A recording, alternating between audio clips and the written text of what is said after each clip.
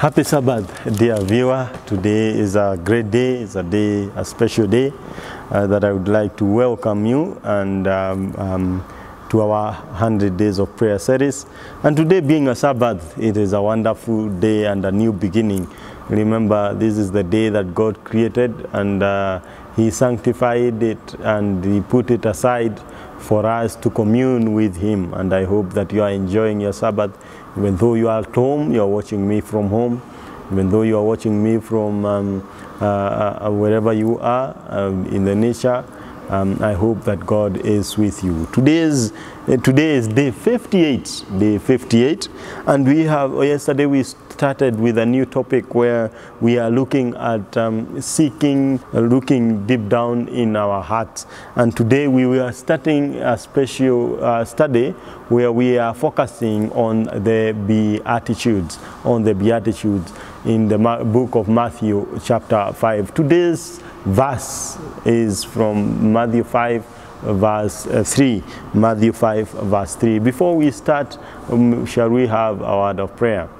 Our kind and loving Master in heaven, we thank you and we glorify your name for this day that you have created and for us, O Jehovah God. Thank you for your admonitions that we should rest and consecrate our lives to thee. And today is a day, the Holy Sabbath that you created for us, so that we can commemorate of your creation and of your goodness and of your mercies. And also it is a day that you created for us to refresh ourselves, to put aside our works and our cares and come to thee so that we can fellowship together. We ask that may your Holy Spirit abide with us, and at this moment as we study your word, may your Holy Spirit interpret it for us. In Jesus' name we pray and give thanks. Amen. The scripture says in the book of Matthew 5 verse 3 that blessed are the poor in spirit, for theirs is the kingdom of heaven. This scenario where Jesus was teaching these Beatitudes was a scenario where multitudes followed him, and they went to him. They wanted to listen from him. And when you read from verse 1, actually we can read, the Bible says, and seeing the multitudes, he went up on a mountain, and when he was seated, his disciples came to him. Then he opened his mouth and taught them, saying, when Jesus opened his mouth, I think he looked unto his audience, and he felt that these were the most important words that he could tell them. Because remember, some of them were filled with pride. Some of them were filled with a lot of things which were unnecessary. Some of them were anticipating to hear of his counsel. And that's when he came to and he opened his mouth and told them of these wonderful, beautiful words. And this week we will be looking at these words. And the first word that we would like to look at is poor in spirit. The title of our study today is Blessed Poverty. I know poverty is something that is hated. Even myself, I don't love poverty. I would not like to be associated with poverty.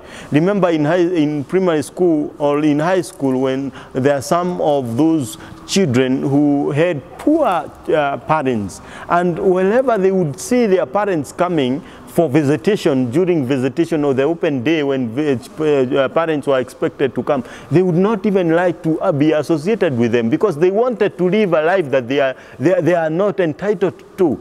Maybe their parents had no shoes, or they came with the shoes that were known as sadak, yeah, the shoes that were associated with the pure people. Maybe when they came, they did not bring good food, yummy food. They just maybe boiled some maize and brought, because that's what they could afford. And other children were having buffets with a lot of meat, a lot of chapatis. Remember, chapatis in our days were only cooked when we were celebrating the New Year, because we are Adventists. We couldn't celebrate Christmas or such kind of things. So they couldn't associate, they did not want to associate themselves with their parents because their parents portrayed how poor they were with the way they looked. And maybe you can bear witness with me, some even ran away. They did not want to be seen together with their parents. Others were raised up by their grandmothers,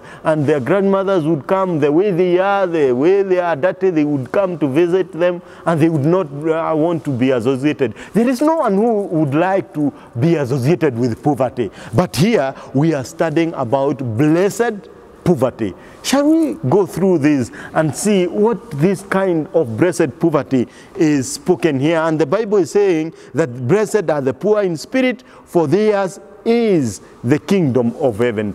Blessed are the poor in spirit, for theirs is the kingdom of heaven. Those who know that they cannot possibly save themselves or of themselves do any righteous action are the ones who appreciate the help that Christ can bestow. Are we together? That those who focus in their hearts and they know that they cannot do anything to save themselves, they are poor, that their spirit or their hearts cannot help them to be saved, are the ones we are speaking about. This is the kind of poverty we are speaking about here. They are the poor in spirit, whom he declares to be blessed, whom Christ pardons. He first makes penitent, and it is the office of the Holy Spirit to convince of sin. Those whose hearts have been moved by the convincing Spirit of God see that there is nothing good in themselves. Let me tell you, if you see or if you perceive yourself as good, then the Holy Spirit has nothing to do in your life. If you perceive yourself that you are rich in spirit, then the Holy Spirit will not have praise in your heart. You must accept that you cannot by your own. You cannot by your own, by your own self, by your own self-spirit. You must say that I cannot. Remember that they see that all the ones who perceive themselves that they can't, they see that all they have ever done is mingled with self and sin. Like the poor publican, they stand afar off, not daring to lift up so much as their eyes to heaven and cry, God, be merciful to me, I the sinner. Remember the publican? The publican was someone who was perceived by human beings as a sinner. And when he went to pray, he was not like the Pharisee. The Pharisee said of all the good things that he had done. He praised himself. He said, I'm not like this one. But the publican humbled himself. He couldn't even lift up his eyes up in heaven. He just looked down and accepted his sinfulness. And Jesus recommended him for what he did. All who have a sense of their deep soul poverty, who feel that they have nothing good in themselves, may find righteousness and strength by looking unto Jesus. Hallelujah. You must find that your heart by yourself you can't do anything. You must perceive life as that it is only Jesus who can save you. And when you do that, Jesus will come and he will cleanse you, he will help you, and he will uplift you. It is a high time that we perceive ourselves as sinners. Remember, self-righteousness, the all-permeating and often a subconscious attitude that deceives us into thinking and feeling that we are good, is the greatest hindrance in truly receiving personal salvation in Jesus. When we realize our spiritual poverty, our lifelong desperate need for Jesus, and as a result trust solely in him moment by moment to fully and completely heal us from every last trace of selfishness, only then can we have the assurance of salvation. Today, the question that I want you to ask yourself is, why not come to Jesus as you are? Ask your heart this question. Why my heart? Why can't I give myself to Jesus Christ today? Let your heart, which is broken because of sin, which is broken because you have realized that you have been living with selfishness, come to Jesus today. Why not claim only his blood, his life and death as a means for salvation? Why not ask him to uproot all self-reliance that is still in your heart and replace it with a faith in his ability to save you and to empower you to do good works motivated by selfless love? Remember, he came and he offered himself. He came and sacrificed himself. Jesus as God, he said that I cannot see man being destroyed anymore by sin. Let me go and save this man. Today Jesus is calling you. Today Jesus is calling me that we should give ourselves to him. We should accept him. We should allow him to clean our heart. The prayer that I would like to focus today is to pray for Jesus to clean my heart. I hope this is the prayer that you would like Jesus, you would submit to Jesus. May Jesus cleanse you from all self-righteousness, because this is a hindrance for salvation. And may he give you a realization of your great daily and lifelong need of him, because this is what we need. This is all what we need in our lives. Jesus. We just need Jesus. We need Jesus to fix our world. We need Jesus to come in our world. Let me end with this story. A pastor was preparing sermon, and I can link up myself with this pastor, because sometimes we sit down, we want to have a very wonderful title. We want to have an eye-catching subject so that our viewer will listen unto us. And this pastor was like me. One day he was sitting down, and the daughter was disturbing him so much. The daughter wanted to get attention of his daddy. But what happened? The daddy was not concerned about this daughter. He wanted the daughter to stay away from him so that he can concentrate to get a title for his sermon. And he came up creatively with something. He saw a map of the world and said, I will tear up this map, give to my daughter, and promise my daughter that when she finishes fixing this map, joining the pieces of the paper together to make the map of the world again, I will take care of, I will answer all her questions, and I concentrate to her, not knowing something that I will tell you. The daughter started working on that map, and within 5 minutes, the daughter was through with making that map, or fixing the map of the world. And he said, Daddy, here we go. The map of the world is here. Wow!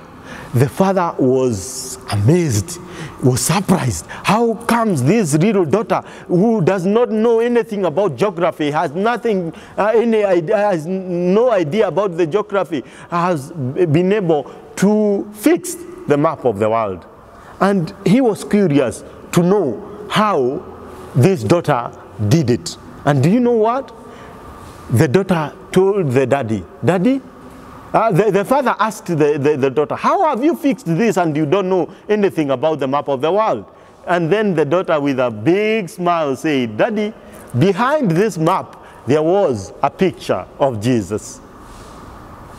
Behind the map, there was a picture of Jesus. So it was simple for me to fix Jesus. And when I fixed this image of Jesus, then the map of the world was fixed. The father got a very wonderful, eye-catching sermon. And this sermon was, when you put Jesus in his place, then you will fix the world. Brethren, the call today is to fix Jesus in his place. May he have praise in your heart. May you give him your heart. And when you give Jesus your heart, he will fix all your problems. He will fix you. and he will fix even our world. Why the world is apart today, why there is a lot of problems, a lot of miseries, is because we have not put Jesus in his place. Let us accept Jesus and put him in his right place. And when we do that, we will have fixed our lives, and not only our lives, even our world. May God bless you, and may you continue tuning in to our channels. Share this message with your brothers and your friends so that they can be blessed. Shall we humble ourselves in prayer? And remember, our prayer point today is to pray for God to be in our hearts so that he will enable us to humble ourselves and to accept him in our lives. Shall we pray? Our kind and loving Master in heaven, we come before thy throne of grace this day. We thank you for this holy Sabbath that you have given unto us, because Jehovah, indeed, as man we needed this day to rest of our troubles, of our cares of the week, to rest of our work that we have been doing, and concentrate, commemorating of your creation, of your goodness unto us, thanking you and communing with you. We thank you. May your name be glorified. Today, Jehovah God, we have heard from your scripture that, Jehovah, there is a blessed poverty. God, may you help us to humble ourselves, to see ourselves as unrighteous, so that you will be able to make us righteous. I know that, Jehovah God, we might be trying to do our best to remain holy, but we can't by ourselves. May you help us, Father, to allow, so that we can allow the Holy Spirit to reign in our hearts, so that he can lead us into way of righteousness. We thank you for being with us, and we thank you because you have promised that when we humble ourselves, you will come in and you will reign with us. As we continue with this study, we pray that may your Holy Spirit dwell in our hearts, so that he can help us to mend our characters to be in your likeness. Thank you, Jehovah God, for being with us, and thank you for my dear viewer. May you continue blessing him or her, continue answering his prayers, continue providing for him or her, and Jehovah God, at the end of this all, Jehovah God, we will stand together to give witness of how the way you have been with us, and we will say that indeed you have been in our lives, and the victory we have won, it is not because of ourselves, but because of your power. May you continue reigning in our hearts and continue preparing us for your second coming. And we ask of your Holy Spirit, the latter rain, to rain on us, so that we will be able even to share these messages with others, so that they can also be prepared for your second coming. Thank you for answering our prayers, and thank you for listening unto us, for we have prayed this shortly, believing and trusting in that sweet and wonderful name of our Lord and Savior, Jesus Christ. Amen and amen. May God bless you, my dear viewer, and may the Holy Spirit abide with you. Stay safe, and may the Holy Spirit abide with you day by day. May God bless you until we meet tomorrow.